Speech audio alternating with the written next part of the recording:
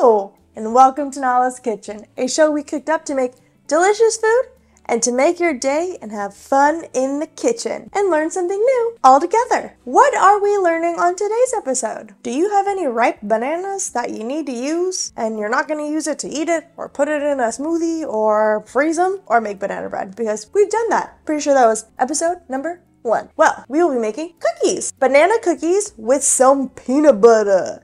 We got almond butter and peanut butter. We will need 1 banana that is ripe. This guy is real ripe. And we will mash him up. So you just need 1, unless you want to double the recipe. Then 2.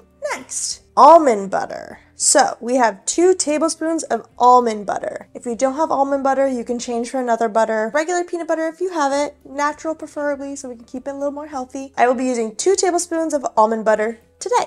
Next, all natural peanut butter smooth. Unless you would like a crunch in your cookie, then go ahead and get the crunchy kind. You'll get 1/4 plus 2 tablespoons of the natural peanut butter. And lastly, some cinnamon. 1/2 teaspoon to a full teaspoon. I'm just gonna eyeball it because what's better than a banana and cinnamon and peanut butter? Nothing. I'm sure there's a lot of things, but today, nothing. And if you're feeling wild, you can throw in like a tablespoon of maple syrup or a couple tablespoons of dark chocolate chips or semi-sweet chocolate chips, depending on what you'd like. But if you have a sweet tooth that is chocolate like me, you can throw in some dark chocolate chips. But today, alas, I will not. I will keep to this recipe and this recipe only. But please be creative and add what you'd like.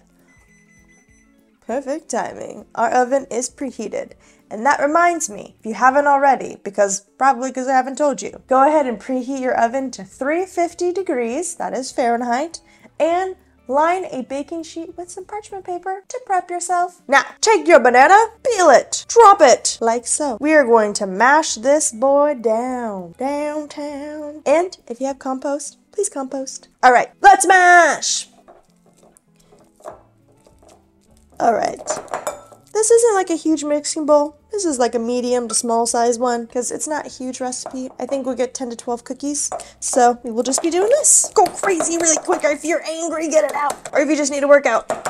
We are all mashed up. Here we are. I'm just going to boop boop, make sure there's no stragglers. You know, because every last bit counts. All right, dump in your peanut butters. First, our all natural regular peanut butter, which again is 1/4 cup plus 2 tablespoons. Oh my gosh, look at how clean of a scoop that was. And scoop or drop would probably make the most sense. All right, then we put in our almond butter. Not as clean, but I think I'll still get a good scoop out. Ooh yeah, here we go.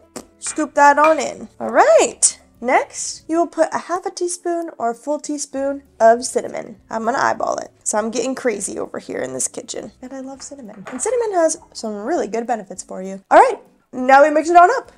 Woohoo, yeah. Ooh, I smell all the peanut butters. Just make sure almond butter is a little thicker. I mean, if you're at the end of the jar like me, or it's a little more runny, depending on how early you just bought it. But make sure it is all stirred up, mixed up, well combined. Okay, now, if your mixture, your dough is a little runny, which mine is, you can add in a flour. That could be oat flour, almond flour, or my flour that I'm doing, which is Bob's Red Mill's organic white flour. And I would do about a tablespoon at a time. I'm gonna dump it in, top drop is what happened. And I'm gonna mix it on up to see if it makes our mixture a little thicker. And you can keep doing it a tablespoon at a time. I think I will add 1 more. So right now we are at 2 tablespoons of flour. I didn't do maple syrup, so again, that could change your consistency as well. Just make it a consistency where you can make a cookie out of it. Seems good? Yeah. I'm gonna do 1 more. 1 more tablespoon. Ba, ba, ba, ba, ba, ba, ba. And that should be plenty. You will be doing a tablespoon for a cookie, so go ahead and get your scooper out. I'm going to stir that on up 1 more time. Oh yeah, much better, much better. We have a perfect little ball of dough that came together. Let's grab our parchment paper lined baking sheet and a fork for a fun design. Let's do this guy and get to scooping and place on here. Boom, boom, boom. Will she say boom after every time?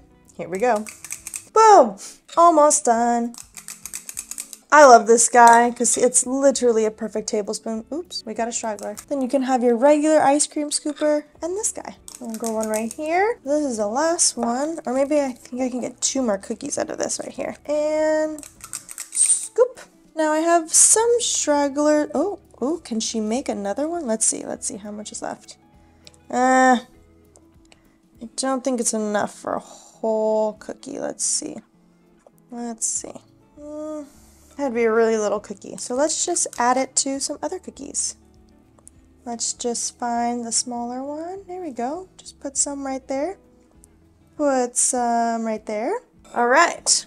Now, you can put sea salt at the end or right now. I don't know. I'm feeling crazy. I'm feeling like, let's do half right now and then half at the end. So half of them will get topped with sea salt at the end.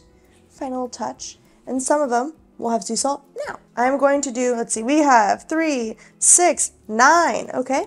So I am going to sprinkle a little bit of sea salt on 4 of them, 5 of them. And for a fancy design, take a fork and just press on down so there's a little bit of that little line situation. Cookies don't have to be perfect. Why? Because we're the ones eating them.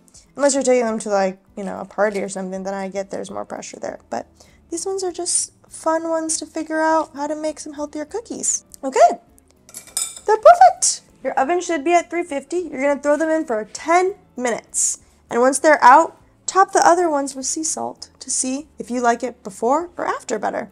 All right, see you in 10 minutes. Alrighty, while our peanut butter and banana cookies are baking, I would love to chat with you about pet adoption, specifically from the Long Beach Animal Shelter, because they still need us. I feel like they're always gonna need us, but we are available. And by available, I mean we can share the good news. We can share the news of pet adoption and let people know that they are still at critical capacity, meaning there are not enough beds for all the cute, adorable pets they have there. So please, if you're interested in adoption, go check them out. Or if you know anyone that's like, oh, I've been thinking about adopting a pet. I don't know if I want a cat or a dog or even a rabbit. You should be like, hey, I heard Long Beach Animal Shelter needs you. Here's a link. Go check them out. And for that link, it'll be found in the description below. Go check them out. I'll see you when our cookies are done. Howdy! Our cookies are all done. Mine took about 12 minutes and then I let them cool on the baking sheet. And they have a little bit of brown right on the edges. And then on the bottoms, we have some brown. So, depends on how you'd like yours. I like mine a little squishy. And they look perfect. And all of the designs are different. The little fork design I was going for. But it's literally whatever you'd like. That's the fun of the kitchen. And that's all I have for you today on Nala's Kitchen. As always, I'm Nicole. And I am so grateful you joined me here for us to learn something new and make a new, healthy, it's not new, it's not like, oh, newly discovered, but trying out a new recipe to make a healthier cookie. And don't forget, if you or anyone you know is interested in pet adoption, all the information will be found in the description below. And don't forget, please like, subscribe, and tell your friends and family about Nala's Kitchen and all the fun we have in here. Until next time, stay seasoned and balanced, and enjoy some healthier cookies.